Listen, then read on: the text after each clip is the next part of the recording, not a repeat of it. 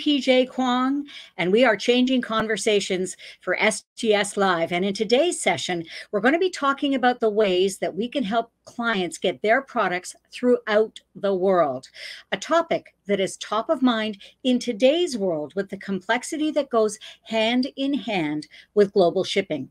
Let's face it, there is a lot to learn, especially when you consider the 11 billion tons of goods being shipped annually around the globe and the $30 billion price tag for exports between the US and Africa in 2022 alone.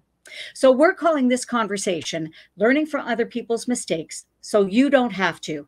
And whether you're in Canada, the US, or Mexico and beyond, this is a session that will be of interest to you.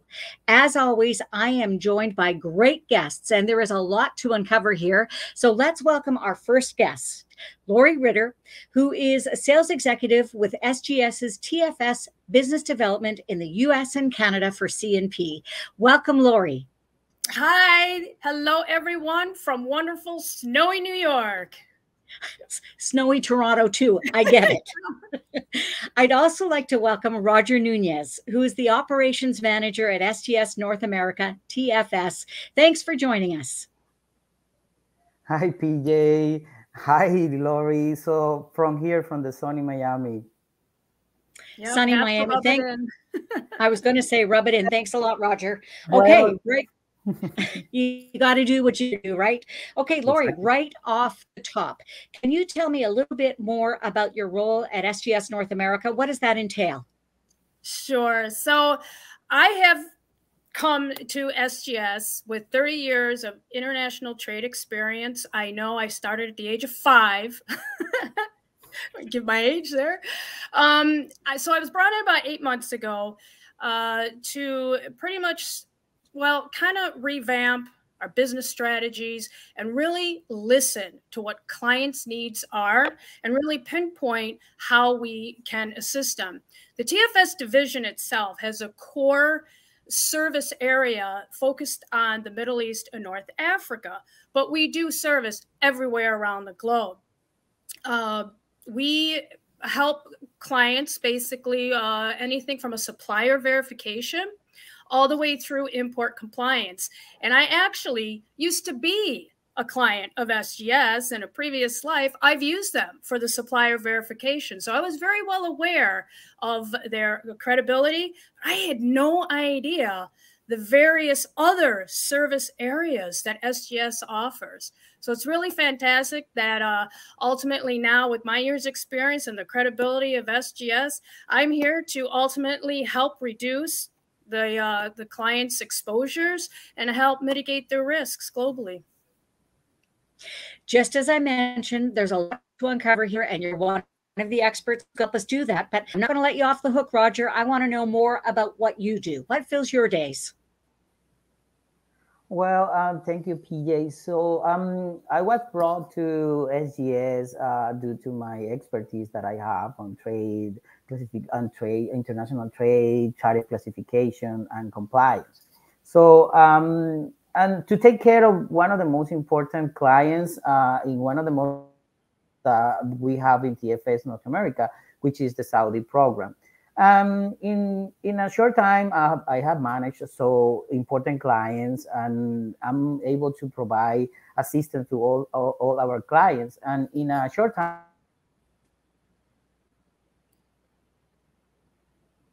my commitment with the company is to maintain a high level of customer service with a focus on results and smooth processes. You know, it is going to be a great conversation. So with the introductions out of the way, Lori, I'm going to come back to you for a second. If we're talking about TFS, I guess we should start by defining what that is. Sure. Well, that's a good question. TFS, basically what it stands for is Trade Facilitation Services. And what's really the core focus on that is really, like it states, we're helping facilitate trade globally. Okay, Roger, who needs this? This question, let's bring you into this. Okay, thank you. So we know what customer needs because customer actually need to export their products. So, and all the companies exporting products to our PCA countries, as Lori mentioned before, in the MENA region, Middle East and North Africa, but also we deal with importers when we're dealing with the Saudi market. So we need that they need to ship their products but the product need to be in compliance with the safety and quality standards in order to be placed in these markets.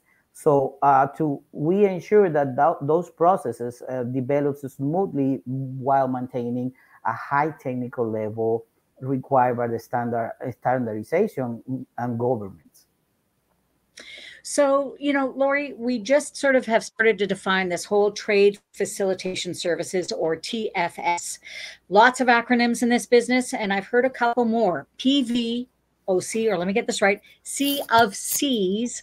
What are they, and at what point do they come in for our customers?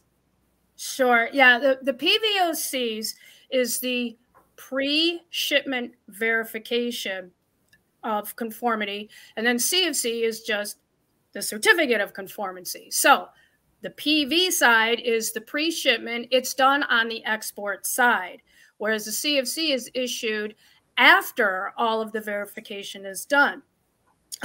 We mentioned the MENA region, MENA region. The CFCs are mandatory. They're government mandated for product quality assurance getting into those countries. And the fees and whatnot, they're all mandated by the governments. They have nothing to do with SGS. And now on the pre-shipment side, there's different different levels of that. One is either supply or cargo side, and then there's also, like I mentioned, the verification that the product is what the client is buying and it meets the standards of that country. So I just want to say, because I'm going to show off a little bit, the MENA region, Middle East and North Africa. How did I do, guys? Perfect. Woo. Okay, let's move on to one of my favorite segments, which is always our trivia question. So this is for our audience only. Lori and Roger, you can't play along because you already know the answer. It's not based on 80s music or anything like that, right? Sadly, no. So for our audience, I'd love for you to put your answers in the chat window below. And if you think you know the answer, and even if you don't, just guess along. It's a multiple choice. So from the following responses, what do you think? What are some of the items that must be included in a certificate of conformity? Number one, product identification. Number two, when the product was manufactured. Number three, all of the relevant safety regulations that the product must pass. And then four is all of the above. So we're looking for what are some of the items that must be included in a C of C or certificate of conformity. So we're going to wait a couple of seconds for people to get their answers in. So Roger and Lori, I'm going to ask you a quick question.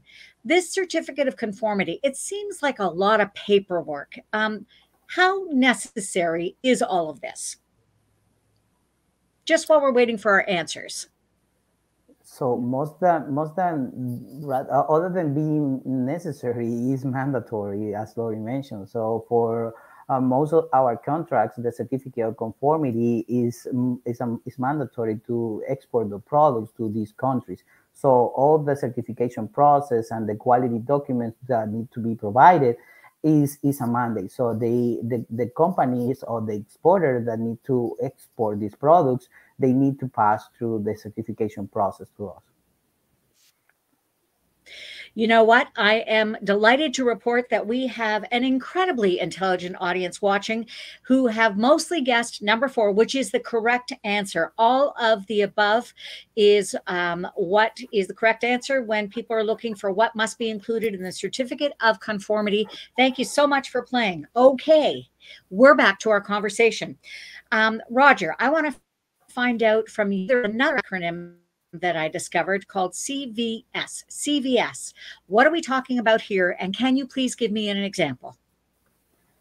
Yes. So CVS stands for Cargo Validation Services, and we as SGS we can offer this service to provide customers with a way to ensure contractual specification against purchase orders or letter of credit.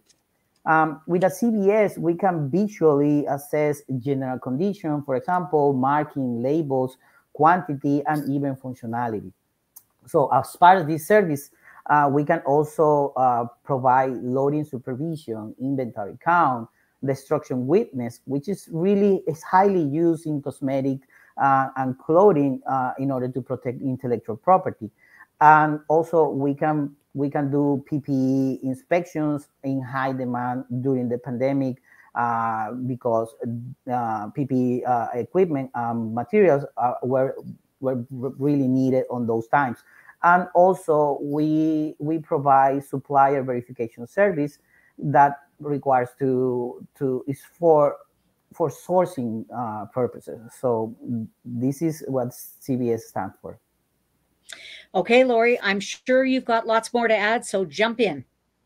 Well, yes, to further my bestie here, Roger is my internal office bestie, and we work very closely all day. But the CVS, outside of the traditional cargo, verifying against the packing list, it's in the container, seal it up.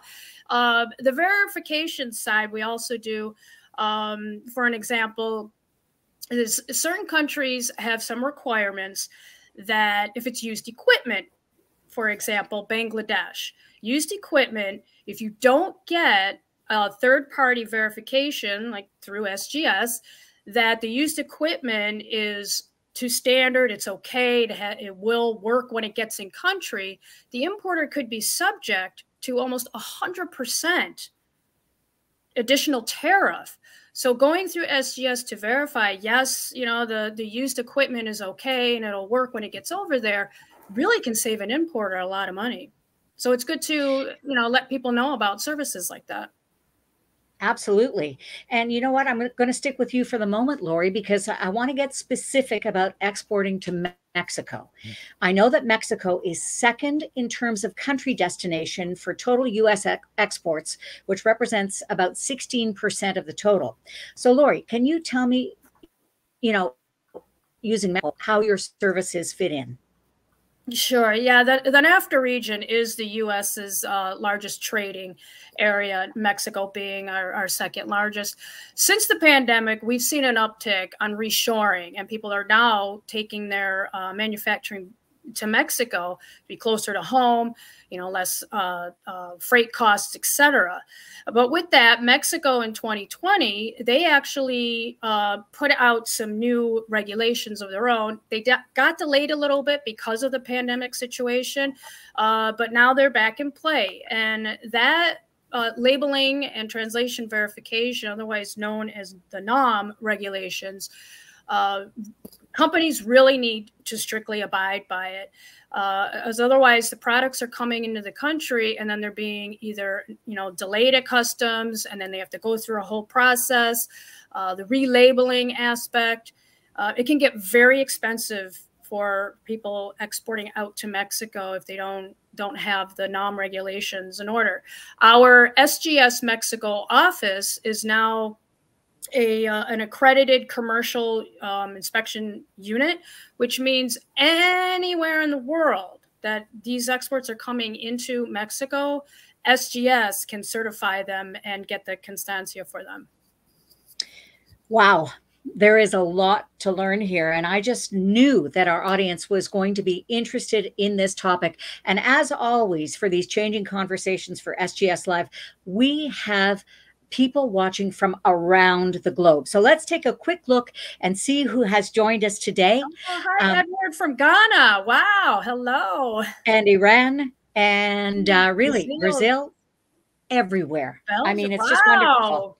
All over, all time zones. See, and that's us. We work in all time zones. You know, we take calls 9, 4 a.m. It doesn't matter. Tunisia, hey, wonderful.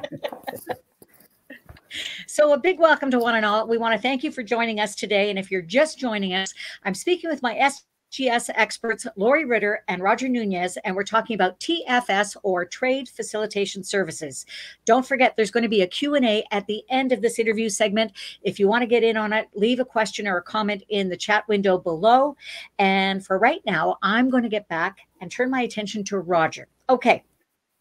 I know that we're breaking this all down, but I want to better understand why customers don't use CVS, watch, Cargo Validation Services, as an SOP or standard operating procedure for international trading operations. See, I was paying attention. Yes. Yeah, I see that. So, well, first of all, I'm gonna have to I had to add that the reason why we're receiving so many people and people are connecting is because Lori and me, we just opened application for Besties Clause, so we are. But seriously, so the reason why the CVS is a great tool for buyers who are looking to buy in another country within with this our CVS system verification service, but it's also an excellent way to ensure that what is being purchased in another country is really what they just ordered. And in addition to be a good service with a very high cost benefit ratio, since with this you can avoid arbitration processes or even lawsuits. Therefore, not only buyers but also the seller should include this service as a part of the guarantee that the product they have been verified and inspected by SGS. So, you know what, Lori, I'm going to come back to you for a second, because I know that, you defined and we spoke briefly about the certificate of conformity. But I guess what I want to know is when customers really need to have one, and are there any consequences for nonconformity? Sure. Well, as we stated, there are countries or non-compliance, actually. Sorry, right, non-compliance. yeah. That's what I meant. I got you. So there are countries that have the CFC mandated, meaning it is required to pass through customs. Now, it is a voluntary program. However, what does that mean? That means, do they need it when they ship it here from the US and Canada? No. However, and there's always that caveat, it goes over, you ship it out, you say, I don't want to deal with it, let it go, let the importer take care of it. Well, the importer, it's on arrival and it's caught in customs. It's delayed and it gets sent over to a holding area. Then the importer then has to go through all of the verification processes, and he still needs you, the exporter, to supply the quality documents. Oh, the exporter doesn't have those ready. Delays, and fines and penalties rack up because of that. So what I like to educate people in the US and Canada exporting over to those regions that do require this, and actually anywhere in the world, if you're shipping to those regions that need it, get it at export. It is less costly. I was just on a call earlier with someone shipping over to Kenya and said it's less costly. It really helps your buyer, who will then be a continuous buyer if you help the process along faster. And it's actually cleared on a priority status, which sometimes even before arrival, it's already cleared. So think about the client who's shipping by air. They're shipping by air because they need it now. So ship it with all its paperwork in order. It gets there and they get it. Otherwise, it's going to get caught in customs, and nobody wants to deal with that. And cotton customs, just to be clear, means it's going to cost the customer more money. Is that right? Right. That is correct. Yeah. Whether it's the customs holding fees that they have to pay, going through that process, storage fees. And honestly, the fees in country are different than what is mandated for SGS to charge. We don't set any charges, the governments do. So again, it's less costly to have it done at export. You know what? So there are no shortcuts. People just need to do what they need to do in order to make it work. So you know what? I have just a couple more questions before we have our Q&A. And if you're just joining us, I'm speaking with my SGS experts, Lori Ritter and Roger Nunez, and we're talking about trade facilitation services and how you can learn from other people's mistakes so you don't have to make them.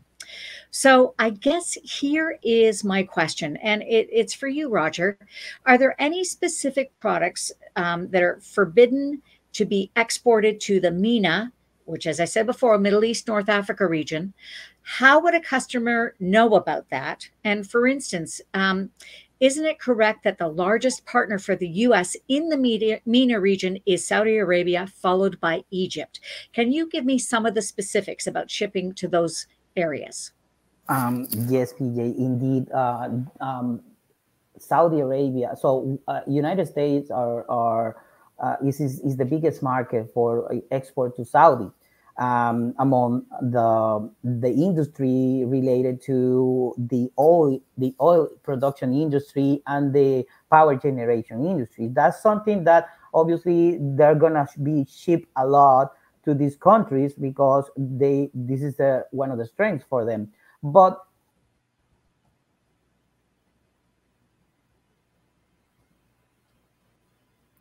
oh, we have technical. You can't ever have a show without a technical issue. Exactly. But that's okay, Lori. We can continue talking. That whole idea, until Roger comes back, that whole idea of what's allowed and not allowed in a region, how big a part does that play in all of this? Oh, wait, Roger, are you back? Are we back online? Yes.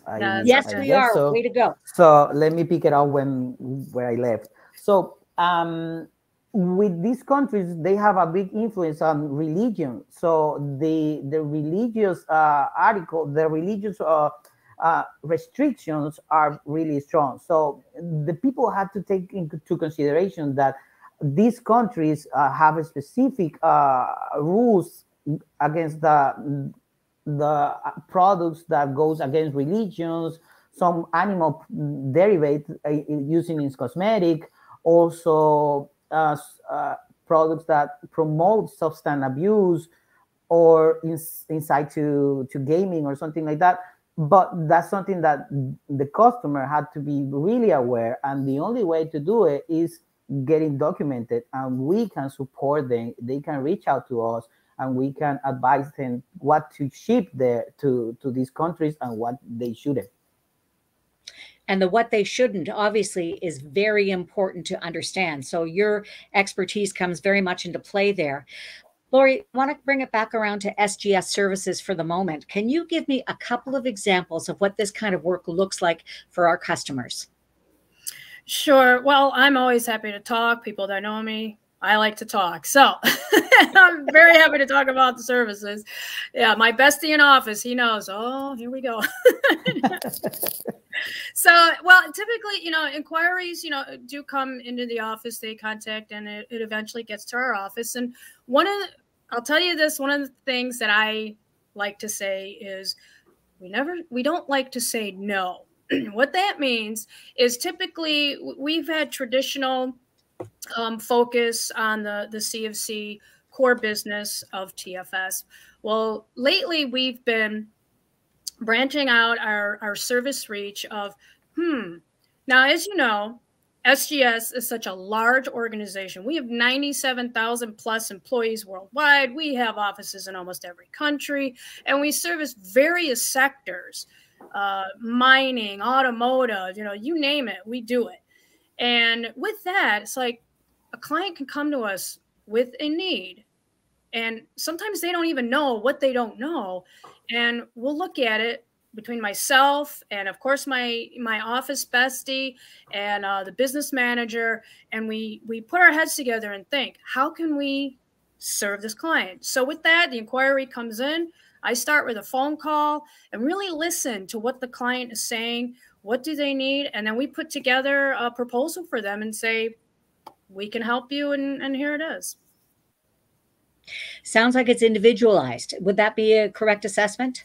It's very individualized, and it's not an overnight procedure either.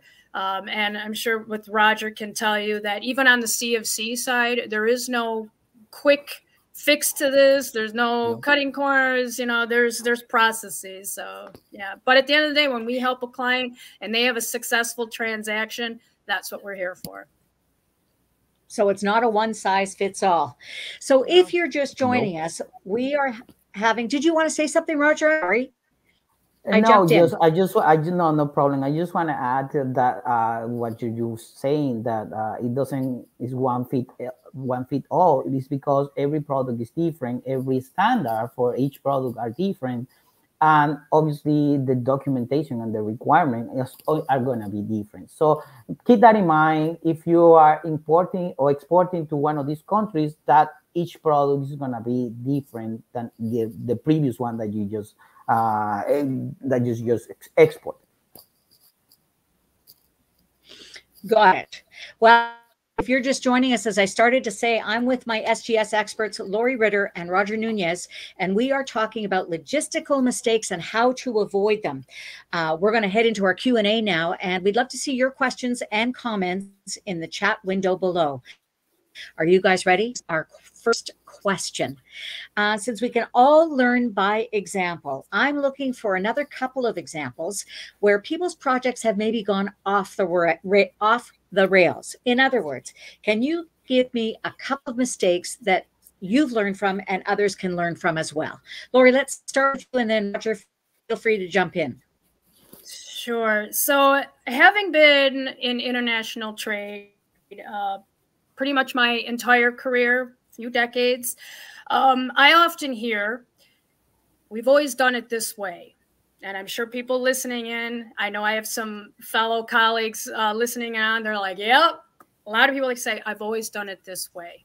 And sometimes that's okay, but sometimes not. As you know, from 30 years ago, technology's different, regulations are different, countries are different. You know, maps are different. How to ship somewhere, it's all different. I go to seminars now all the time to keep up on what's going on. You know, you just have to keep up. Regulations change all the time. Clients now, they're like, 2 years ago, we didn't have to submit documents for whatever reason. Regulations change. We just have to be flexible. So with that, I recently had a client come. It was a chemical company, and they're exporting into a new country that is part of the PVOC mandated program, and consistently was saying, we never had to do that before. We've always used this harmonized tariff code.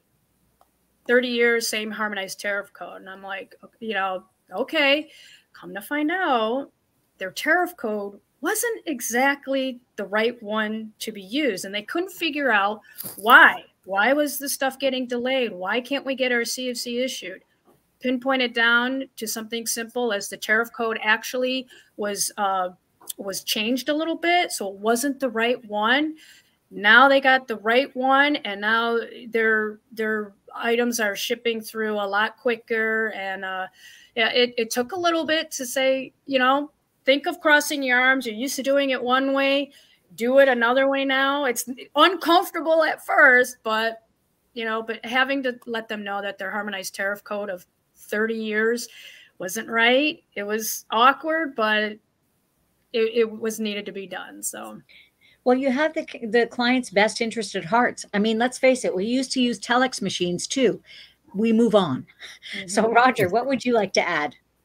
Yeah, so for most of the clients that are new, because the recurring ones are already, you know, they already know the process. But if you're a new client and you are planning to export to these countries, so first of all, you have to keep in mind that everything that Lori just mentioned, you just need to add that you just don't need a pre-shipment inspection. So this is a part of the process, but keep that in mind that this is a PCA, is product conformity assessment. That means that your product needs to be compliant with the standards of safety standards of those countries. So you don't need, as a seller point of view, you think that you just need an inspection to clear your product from custom and send it over to these countries. But that takes us to the initial discussion. and exporting without the COC. If your product is not compliant, you cannot be able to get into those markets, and you won't be able to clear custom because your product didn't meet the safety requirements and standard. So keep that in mind if you're exporting to these countries, that you just don't need a pre-shipment inspection. You need to have quality documents, test reports, and everything that's certified that your product is compliant. So that's something that's the last thing that I want to add. You know what? We have a question from our audience. Let's take a quick look at this question from Ralph, I believe it is. He must have been listening about the Telex comment. How has technology impacted your business as well as your clients? Well, certainly it's expedited, issuing these CFCs. And instead of having to, print them out, paper, and then ship them out overseas, everything is via our exporter portal. So it's digitized that way. So it is quicker. Ralph, I actually know Ralph personally. I know he's in the international finance and banking sector. And these CFCs are actually required on letters of credit. And so with that, letters of credit have become very much electronic and digitized. Our CFC process coincides with that. So it helps expedite the whole process, like I said. Yeah, I just want to add to that, Lori. Thank you. So sure. that the technology has impacted in a very positive way to our operation, because it allowed us to do remote inspection where used to be physical inspection. So that reduced costs, times, and effort. But also, I just want to add that the technology has brought another advantage to avoid mistakes and avoid counterfeiting or faking our certificates, because pretty much all of the programs generates an e-certificate. So it's being electronically, and the importer knows that the certificate of conformity they're receiving is electronic, and they don't need to, they cannot be fooled by companies providing their print certificates that they don't meet the requirements. So this is a way that how the technology has impacted us. So it sounds like remote inspections are a huge advancement and benefit to our clients. So I'm a little bit curious. Is it like app-based cloud services? Do you use photographs? Like, how do you make it work? Yes, all the above. Then that's great. You know what? Let's move on to our next question, which is, I want to know, is it important to know that what the most traded commodity sectors are within a region? And does that help you identify and plan for what comes next? Oh, well, sure. With any business, knowing which product is going to be successful in which country is definitely an opportunity businesses want to take a hold of. So what we look at as far as SGS TFS, we look at the regulations in that country. And if there's a new technology that's coming out or going to go out and, new equipment going over, we have to be on top of what those regulations are, so that when the clients come to us, we're on top of it as well and know, what they need to provide in order to meet their standards as well as their expedited customs clearance. Roger. Yeah, so I think I mentioned before, so within the Middle East, MENA region, so we have one of the biggest industries are, related to oil production. So, and we have a lot of intercompanies shipment from the United States to their affiliates in those countries. So those are really technical products that require some specific standards. But among those products, this is, I think, one of the biggest commodities that are being traded. So it's equipment, machinery for our production and electric generation. You know, Lori, you and I were talking, before, and I just want to know if you can sort of bring it back around, sort of as a wrap up. I want to talk about SGS services in a more broad way. What are the next steps for a client when they come to speak with you? Do they have things that they need to do as homework before talking to you, or what is that process like? Homework. Nobody likes homework, but I would say just contact us. You can either write through here, LinkedIn. You can get a hold of Roger and I directly on LinkedIn. Send an inquiry, through. Just the initial thing is just contact us, and then we can get on a Teams call or Zoom call or regular WhatsApp call. It doesn't matter, email, and we'll figure it out as far as what would they need. Roger mentioned, yes, with the CFCs, the quality documents are a must. There's no way around that. So you have to have some of that in order before you get going. But other than that, it's really just contact us and we'll help you, as much as we can. And Lori, remember something. Sorry, PJ. So, but not having a quality documents, it shouldn't be a limitation. Obviously, right. If you can provide it, is a perfect scenario. But we, as an SGS, is one of our biggest strengths that we can offer testing. So if you don't have the quality documents, we can test your products. So for that reason, you also had to contact us. If you don't have the quality documents, you can contact us. Hey, I don't have your quality documents you're requiring. Can you test my product? So this is another way that we can help the clients. Got it. You know what? I knew there would be just amazing information. And I want to thank my experts, Lori Ritter and Roger Nunez, for joining me today. They are besties. I'm hoping they'll let me be one too. Yeah, we're taking applications, remember? Yeah. I'll make sure to toss it again. Thank you again for joining us. You were wonderful. Fabulous to be here. Thank you. It was a pleasure. Bye. And to our audience, exactly. And to our audience, we want to thank you for joining us today for this very informative session about Trade Facilitation Services, or TFS. If you want to get a hold of our experts, leave a comment in the chat below. You can also visit our website, always for more great information, sgs.com. And there is a link below that is how you can get a hold of Lori Ritter and Roger Nunez. And this has been another Changing Conversations for SGS Live. I'm PJ Kwong. Thanks for watching. Bye for now.